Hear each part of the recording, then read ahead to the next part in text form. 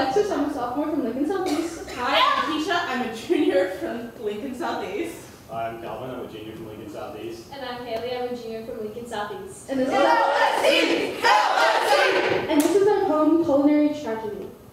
You learn how to burn down kitchens from your parents. Like their parents before. Melting countertops. And setting fires to the floor. It was a simple recipe, Not hard to mess up. Just 3 rules. You learn from your parents in the rubble. Don't start fires you can't contain. Don't cry unless you expect a river. And don't ever burn down the kitchen. You started gathering ingredients, picking up dust bunnies and screaming fights, eggs, milk, and an anxiety disorder by 13, and worst of all, Love. You gathered them next to the mixing bowls, the mental issues in one and my physical traits in another. I know I needed 3 cups of love, but you substituted it out for something a little less real.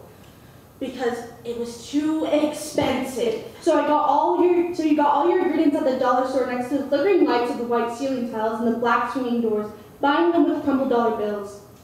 You had 2 different sets of genetics with too many flaws, but you said, We'll give you a smile and bright eyes, our fears inflicted into you effortlessly, all of our addictions and emotions.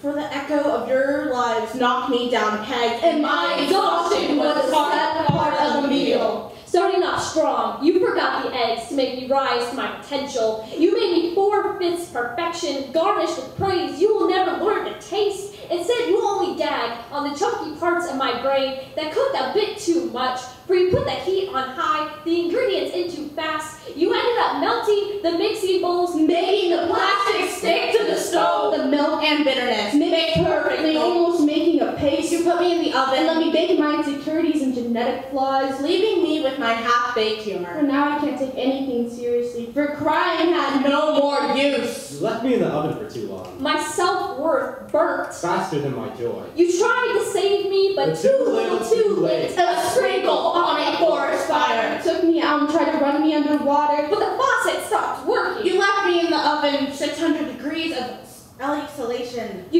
heat kept on building And building and building and... The oven exploded.